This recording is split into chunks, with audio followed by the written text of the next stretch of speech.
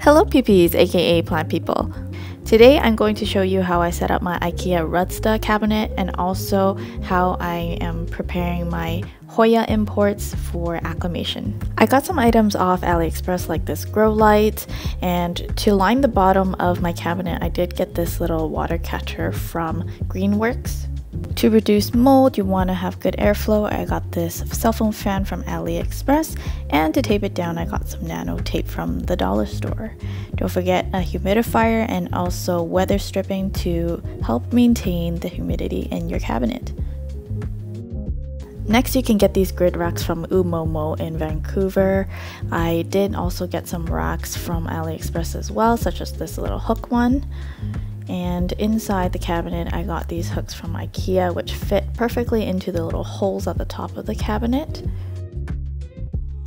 And for interior decor I got this sand blasted grapevine, I believe. A good additional to your cabinets or a shelf would be these acrylic risers. I really like them just because it sets, I guess, a little balance in your cabinet, or you can use it as decor. I got these glass suction cups off Amazon. They're for aquatic tanks, but I'm not sure what I want to do with them yet. From oomomo, I purchased these custard cups. They're glass. They're really good for no drainage potting. It's super cute. It's really good when you have multiple cuttings that you want to propagate or plant.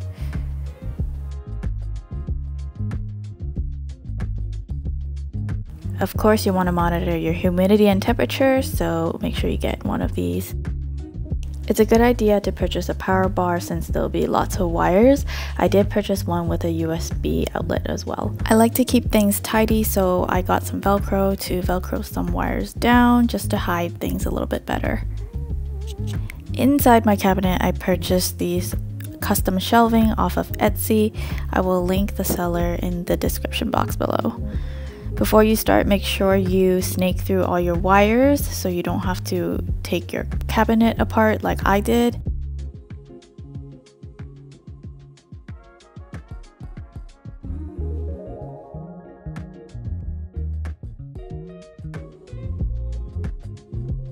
For the grow light, I secured it with a Velcro sticker, but you want to make sure you are positioning it properly and the right orientation where you want it before you tape it down.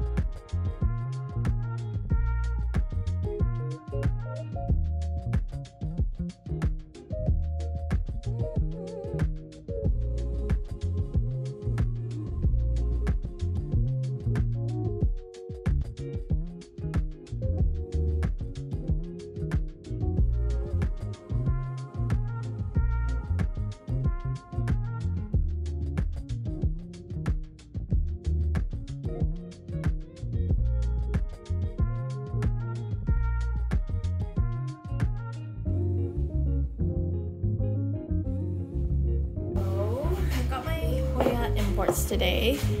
I'm sorry about the background noise, I'm just doing some laundry. I have some Super Thrive in here, and honestly it stinks. I've never done it before. I did get other Hoyas from Crystal Star Nursery, and I'll go show you that. I didn't get too many. I got the Hoya Claudata Sumatra yesterday. I did give it a good water, so it's just sitting in my little tray here. And I got a Hoya Thomsonii. So cute! It's like super fuzzy.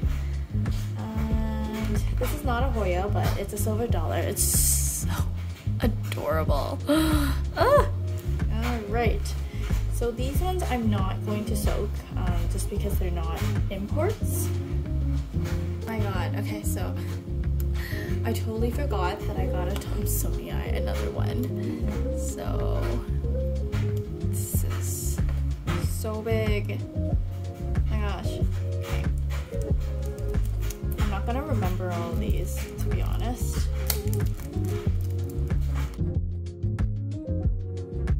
Oh, they're so dry. Anyways, in you go. Hope it's not too bad. Is my obovata. Oh my gosh, these are so big. Look at this one.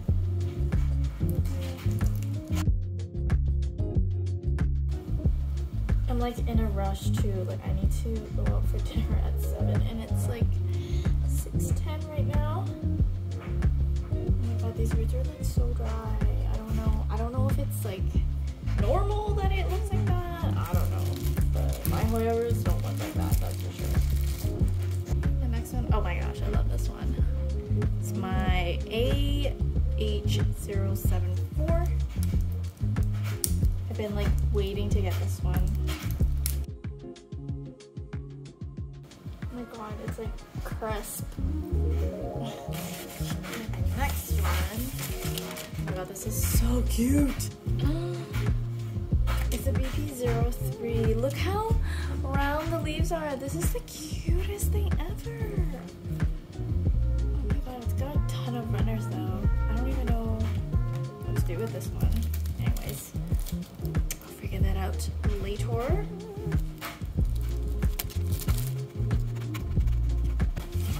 And the last one is a Rotundi.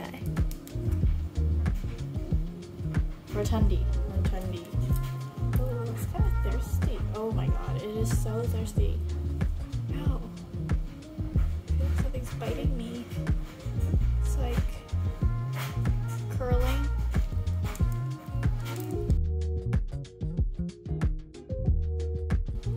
So while that's soaking, I'm just gonna clean this up, so I'll be right back. Okay, so while those are soaking, I'm just gonna pick up the first one, which is the Thomsonii pink. And I'm just gonna start inspecting to see if there are any pests. Yeah, I'm just gonna spray it down with Safers. And this one here. I'm pretty sure there won't be anything. They're pretty like hard leaves, so make sure.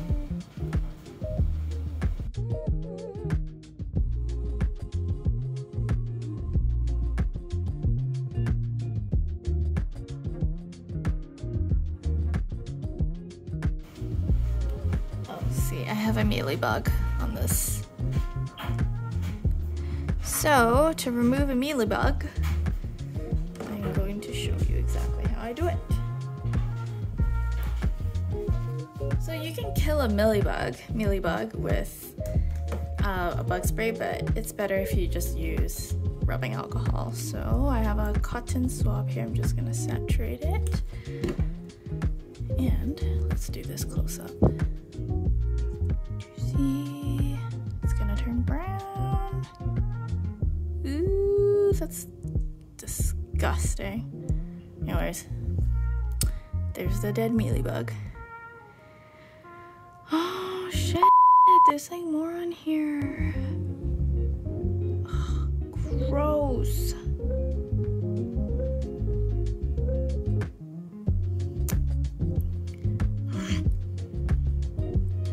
Anyways, import mealybug.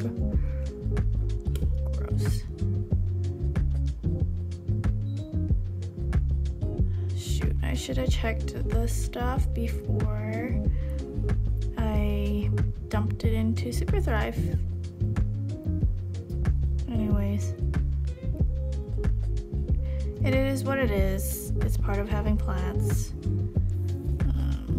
You just have to make sure you do a good job cleaning everything. Yeah. Well, it is what it is, right? Okay, I'm gonna go through with this as well. Let that sit.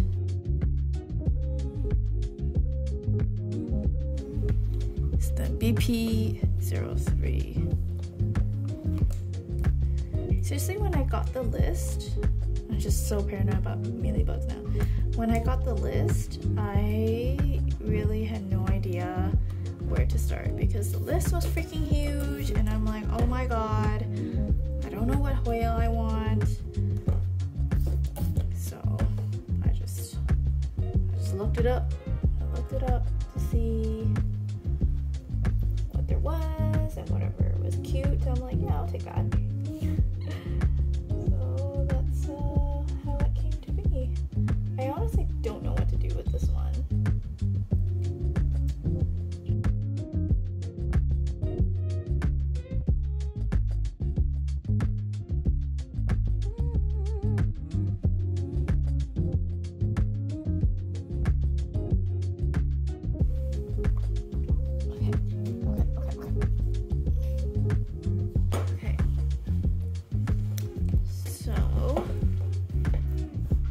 Just going to, oh my god, what am I doing? I'm actually just gonna soak this whole entire thing in water.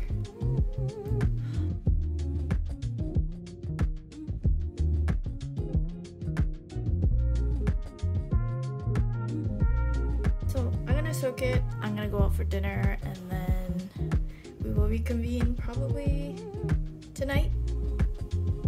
I originally wanted to plant everything straight into pond, but it looks like I need to reroot everything, so my choice is going to be using perlite today. When working with perlite, I recommend you wearing a mask just because there's a lot of dust kick-up and it's not good to inhale it. So for potting wise, I'm using these plastic dessert cups from Dollar Tree that I found. If you can find those cups, that'd be great. They're just very versatile and they look good. I know Charmaine and Planned Parenthood loves using these as well.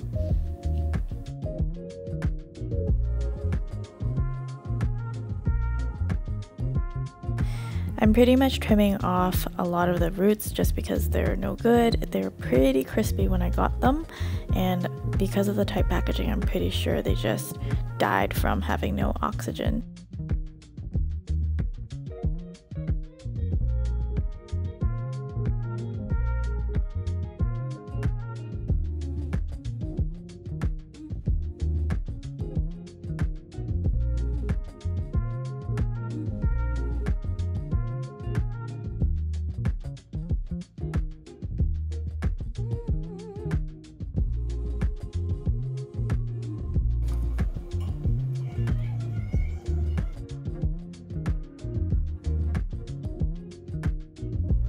For the bigger plant cuttings, I'm actually trimming them down to smaller size so I can have more propagations, and also the plant doesn't have to spend more energy trying to maintain the life of the whole entire vine, versus it can just kind of focus on a small segment and create more roots.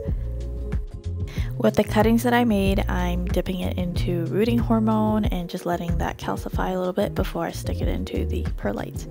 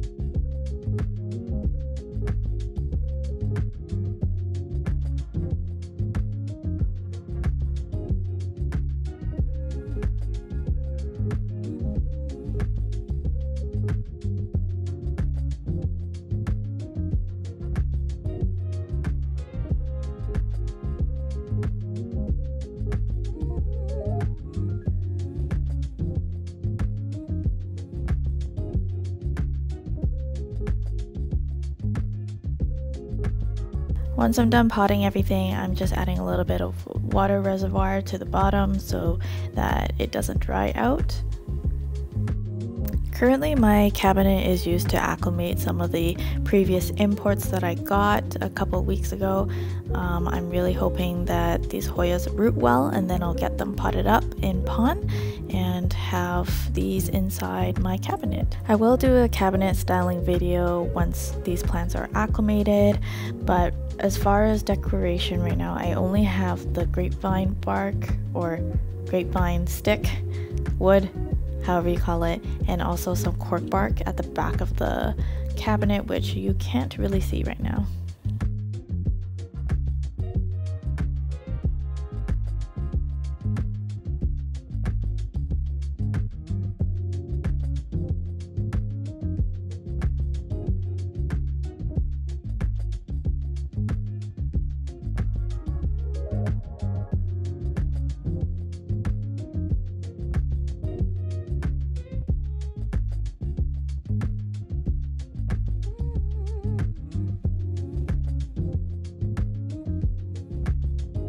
As always, if you made it to the end of the video, thank you for watching and I hope you enjoyed this. If you did, please remember to like, comment, and subscribe. If there are any other videos that you would like to see or any suggestions, please feel free to leave it in the comment box below. And we will see you soon.